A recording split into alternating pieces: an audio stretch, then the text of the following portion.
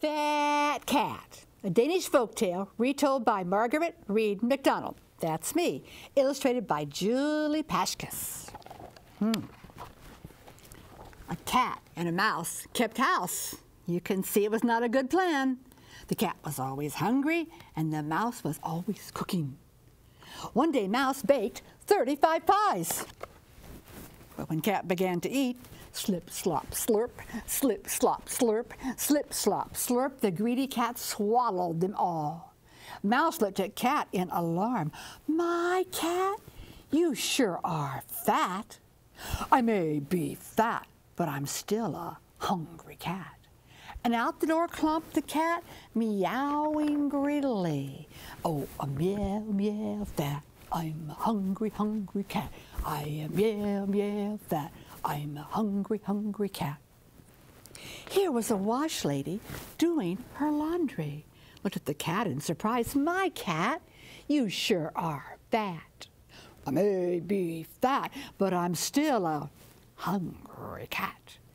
And slip, slop, slurp, he swallowed the wash lady. Slip, slop, slurp, he swallowed her laundry, and her soap said still.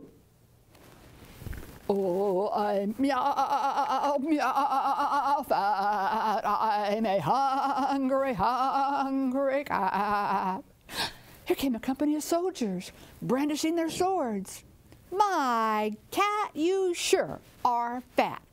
"Maybe fat, but I'm still a hungry cat." Slip, slop, slurp, he swallowed the soldiers. Slip, slop, slurp, he swallowed their swords. "Oh, I'm meow, meow, fat. I'm a hungry cat. I'm meow, meow, fat. I'm a hungry cat." There was a king on his elephant. "My cat, you certainly are fat."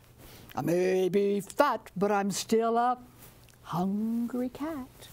And slip, slop, slurp, he swallowed the king.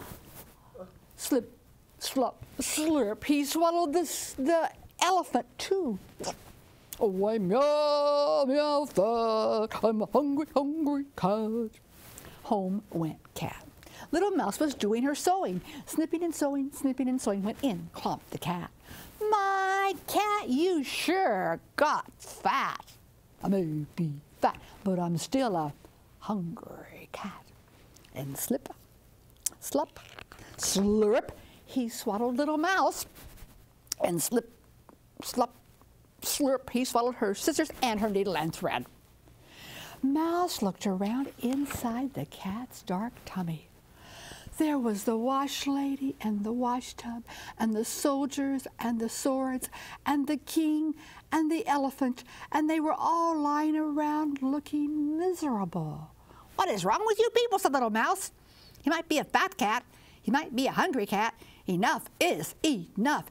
She took her scissors and poked a hole through the greedy cat's tummy. "Ow, ow, ow, ow, ow!" And as soon as the hole was big enough, out jumped Little Mouse. "Everybody out, everybody out, everybody out." Out came the wash lady dragging her wash tub. Out came the soldiers brandishing the swords. Out came the king pulling his elephant. And they all went about their business. But Little Mouse spent the rest of the day sewing up the greedy cat's tummy, because after all, they were best friends. "Ow, ow, ow, ow, hold still, cat. I meow, meow, flat. I'm an empty, empty cat. I meow, meow, flat. I'm an empty, empty cat." After that, Cat may have been hungry, but he always left something for Mouse to eat. And when anyone spoke to Cat, they were careful to speak with respect. "My cat, you sure are fat, fat, fat, not fat, fancy. My cat, you sure are fat, fat, not fat, fabulous. My cat, you sure are fat, fat, fat, not fat, fantastic." And that's the meow, meow tale of the fat, fat cat.